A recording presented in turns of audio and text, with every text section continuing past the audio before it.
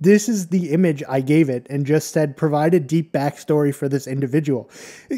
Most guarded secret is her affair with a young artist who visited the mansion decades ago. Like, for today's video, we're going to be looking at an upcoming vision model from NVIDIA called NVIDIA Nemotron Nano 2VL. Now, this is a 12 billion parameter vision model, and obviously vision models, especially from larger corporations like NVIDIA, are very poised towards agentic use cases such as parsing PDFs of invoices and doing other kind of structured bean counter data things that would be useful for businesses to have something reliable. So for today's video, we're going to essentially get a hands-on test and first look of this new model, and we'll perhaps have some fun along the way. Now, while this model is going to be on Hugging Face, it currently is not, so in lieu of the traditional read-through of the model card, I have slapped an About section here into my vibe-coded web UI, and we'll basically just pretend this is the Hugging Face model card. So we have Nemotron Nano 2VL, which of course is a 12 billion parameter vision language model. Now, for more realistic stuff, it does have a cool transformer architecture of hybrid Mamba.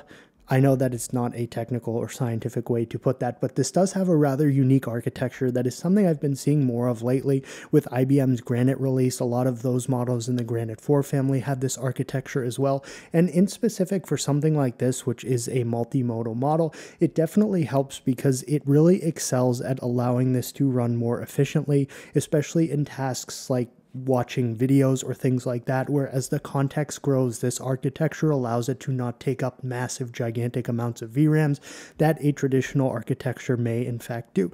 Beyond that, there was a paper here for some kind of testing of this architecture by NVIDIA, and I do believe they said that it was 3 times faster at inference while maintaining relative performance to models with more traditional architectures. So it is obviously kind of cool. There is a training data set that is going to be released with this as well. It's all open. I have to say, I was actually kind of okay with the fact that the license seems fairly permissive here. So from what I gathered, don't quote me on this, it seems like you can just kind of use this and redeploy it and you don't have to credit them, which I will say is kind of, I'm cool with that. So we have our precisions available, and it will have VLLM support, so FP8 and NVFP4. Beyond that, there are some key capabilities right here, which we don't really need to go through because we'll demonstrate them in the video. And then we have some technical highlights and things like that, which I'll just leave on screen so anyone can pause and read this section if they so desire. And beyond that, use case examples, blah, blah, blah, and etc. So basically, that is just kind of a quick first look and partial technical look at this model. But for now, we're just going to go ahead and hop into a demo and hopefully have some fun. I suppose first and foremost, I should start off by highlighting some more realistic use cases of this model. One that I find to be kind of interesting is that it does have the capability to watch videos. I have a video for this. Well, it's a video from my website, not what you may have thought I was referring to. All right. Let's copy this. So this is obviously just an advertisement for a Jetson-powered social robot, but beyond that, we can go ahead right here and paste the video URL to the video from my website right here, and I'm basically just going to say describe what happens in this video, and we'll go ahead and submit that. Now, this is obviously something that will be on Hugging Face, so you can just download and run it locally, but for this current test, I am just using it through the API, so I can rack up those free credits. Oh. All right. In the video, a man is seen in a room filled with various electronic devices and equipment. He's wearing a striped shirt and is seated at a desk with a laptop. Okay, and I won't really read through this verbosely, but he appears to be demonstrating or explaining something about the robot. That is correct. He's engaged and possibly excited about the technology he's showcasing. All right, well, that is absolutely correct. Now, something that's probably more pertinent to a business use case where you have some sort of agentic pipeline where this specific thing would act as an agent to look at PDFs and then go ahead and extract specific information from them. This is something it can do that's quite decent. So basically, we're going to go ahead here into the picture section where we have a kind of a hard to read PDF, which is basically just kind of a wiring diagram for a wiring harness deletion for a kit car. So basically it tells you what you can actually remove from the wiring harness of the original car. So this is hard to see, and you know, it's just extremely dense with lots of tables and kind of close together information. So we're just asking it first and foremost to sum up the information in the file.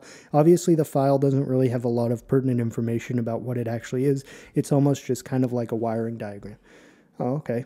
Damn. All right, that's not bad. So it even picked out who created it. It knows what it is. Various connectors, their function is a note for each, organized into sections with each section containing multiple rows of data. It gives us its date. All right, so let's kind of do a more intricate test. And I'm just going to copy one of these things and ask it, what do I do with that specific component? And again, this sort of test is something that would definitely become more, this is more business focused, or I suppose people doing things where they need to extract very specific information from PDFs like this are likely going to be businesses, but okay. And it tells us cut at junction. So we can see right there, that is exactly what it says. All right, well, let's just try another one right here. We'll try this as the last thing. And again, obviously, like, you know, I like to have fun in my testing, but I guess the occasional hardcore, like proper academic test is acceptable to do. Okay. So let's try this. I don't know if I got cut off before. What I was saying is this is fast for two reasons. One, because I'm using it through API, but two, because of that hybrid Mamba transformer architecture. So, okay, you should delete it if not using seatbelt chime. So again, it didn't give me the specific answer right here. Body integrated module to seatbelt switch. Oh, and it says delete if not using seatbelt chime. Okay, so that's another thing that probably would have appeared multiple times here. All right, that's actually not bad because this is so much information density right here. And again, if you had something like this you were using in a pipeline, you would need to specifically prompt it in a better manner than I'm doing right here. All right, so something else this is capable of doing is inputting multiple images at the same time. So we're just going to give it a few completely random images. So here's an image from my channel. Oh, I have to upload them. I have to drag them in at the same time or else. Okay, so there's an image from my channel, a random cityscape, which is Detroit, a picture of me with my robot, a picture of me at a dining room table in a driveway with a motorcycle opposite me, and then a graphic from, I think, some Quen model. So we'll go ahead and drag them in. So I'm just making it seem like I'm testing it, and there's one specific answer for this, which is obviously just a bunch of random images that are not related at all. Now, I do want to see, this is all vibe coded, but for multiple images, okay, so I can turn on reasoning mode, which is good because seeing the thought process can sometimes be entertaining when you're trying to kind of trick or fool around with the model. So let's see what goes on right here. Oh, crap. All right. Oh, okay, because we got a reasoning process. All right, I'm going to read through this, and then if anything's funny, I'll point it out. First, image one is a screenshot of the Bijambo YouTube channel with 30.2 thousand subs. That's an old image. I got 33 now. Cityscape with a tall building. Okay, generic city view. We'll go ahead and ask it where that is too. That's another thing I will do. Person in a tech setup looking at a screen. That's me with my robot. Sitting at a wooden table with a green motorcycle nearby. All right, and then a technical diagram for Quen 3VL. All right. The relationship is that they collectively represent content related to the Bijambo and YouTube channel. Images 3 and 4 likely depict the host in different settings. All right, what does it say for the cityscape? Might be part of a different video, but is not directly tied to the tech theme. Unifying thread is in the channels focused on AI and software testing. Okay, interesting. So it even was like, bro, the city image has no relation here. And again, there was no relation between these, so that was acceptable. All right, two things I want to do. First, I want to ask it if it can identify where this city is. And we'll see what happens. This is a tough one, but I've seen it correctly done. Okay, proper. Photo is the Detroit skyline. Very good.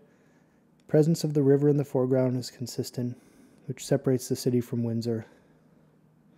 Taken from a vantage point across the river, likely from the Canadian side or from the boat on a river itself. Okay, very good. That's a test that I've done once before, and this got it correct. So that is good to see. Now, beyond that, we're going to do something which I've very much kind of just come to regret at this point, which is the self-roast test. I think it has been dubbed by some. Provide a scathing review of this channel. This will be good. And I have thinking disabled, or reasoning. Oh, God. Bijambo's channel is a chaotic mix of tech reviews and coding tutorials with a heavy focus on AI and open source models. The content is often repetitive with multiple videos on the same topic, such as the first test series. Well, yeah, no, because there's a lot of things to test for the first time, okay? With some videos featuring a cluttered background and others with a more professional setup. All right, the host's enthusiasm is palpable, but it's often overshadowed by the lack of depth in the content. All right, well, the channel seems to cater to a niche audience, but the overwhelming number of videos on similar topics can be overwhelming. Okay, he said overwhelming like a bunch there, so that's overwhelming in and of itself. Overall, while the channel has potential, it needs to focus on the quality over quantity and provide more in-depth analysis to truly stand out in the tech review space. And I think the sub count would disagree with that, Nemo. We're going to do the inverse of this test, where we provide a scathing positive critique of this channel's image. His passion for his work, infectious enthusiasm. Very good. Must watch for anyone. Very good. This looks like a quote from like a book cover in the back where they have like quotes from the people who read it. That's very good. I want to try something. Again, this is out of scope testing, but this is of course my hand-drawn wireframe for Johnny's Bitcoin duplicator, the website. So I'm just going to ask it to actually generate the code to build the website shown in this image. All right, so we did actually get something here. It had its reasoning process, obviously, but then it did go ahead and actually give us some syntax that we can now go ahead and run. So this will be, I'm very interested in seeing this end result. All right, let's check this. Hook, make it good. All right, you know, it did get some of the 777s here. I may have messed up a bit of the syntax when I copy pasted it over, but we have a hover effect on the button here.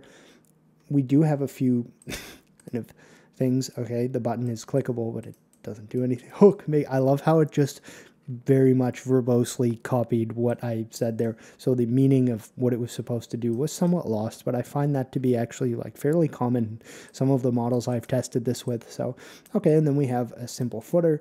We have the name of the website, users, projects, partners. The service stats are incredibly insightful. We even have fake customer testimonials here.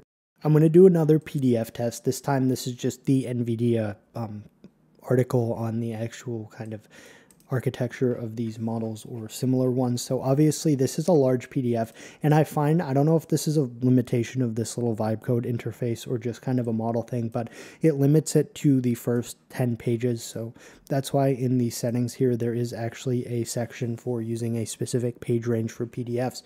But if we don't specifically denote that, it will just concatenate it to the first 10.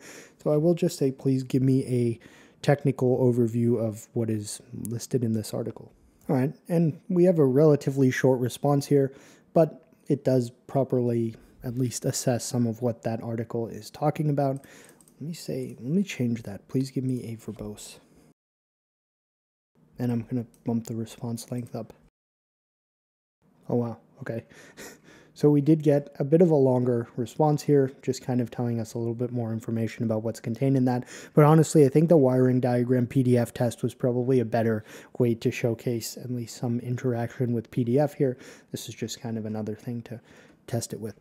With that, I feel like now is a reasonable time to go ahead and just try some more silly things with this.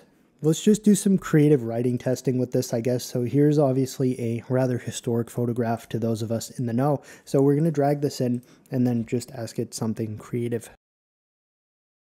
And I'll enable reasoning mode there so the temperature gets bumped up a little.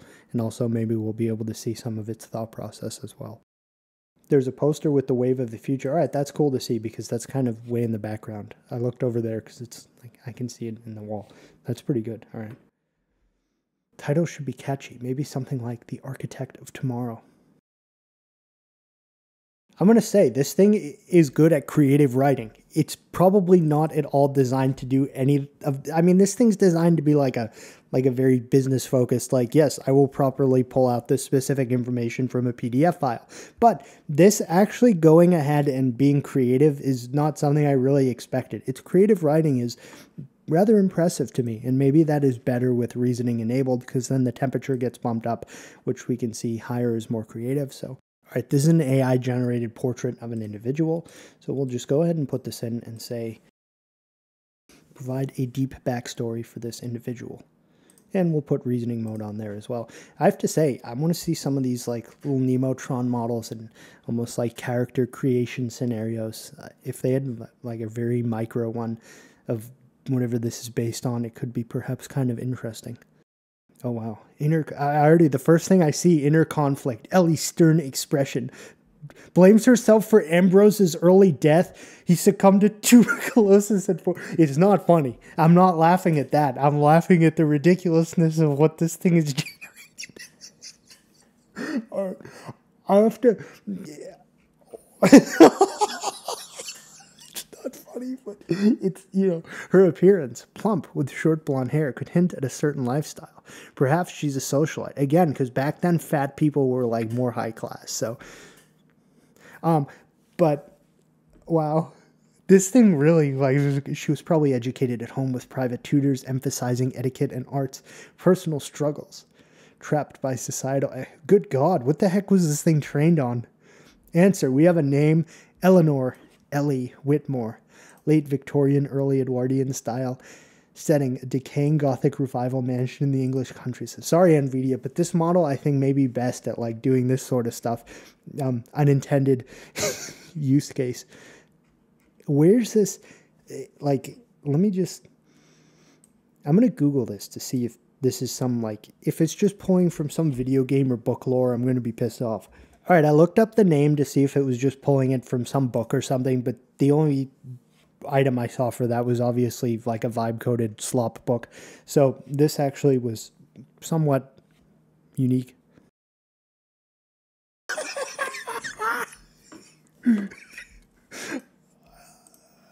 I'm sorry, I'm having too much fun with this, but again, I just want to kind of reiterate, this is the image I gave it and just said provide a deep backstory for this individual. Most guarded secret is her affair with a young artist who visited the mansion decades ago. Wow. All right, so for the final thing we're going to do here, I will just do something real and within the bounds of what this is probably going to be mostly used for. So I have downloaded some form of sample invoice right here, and perhaps I will just try almost like a plain text extraction prompt or something of the sort. Okay, so it's saying it's very concise in its answers when reasoning is disabled, I find. So $453. Oh, good. Okay, I was worried it was going to make me do math. All right, well, that is obviously correct because that is specifically what it says here.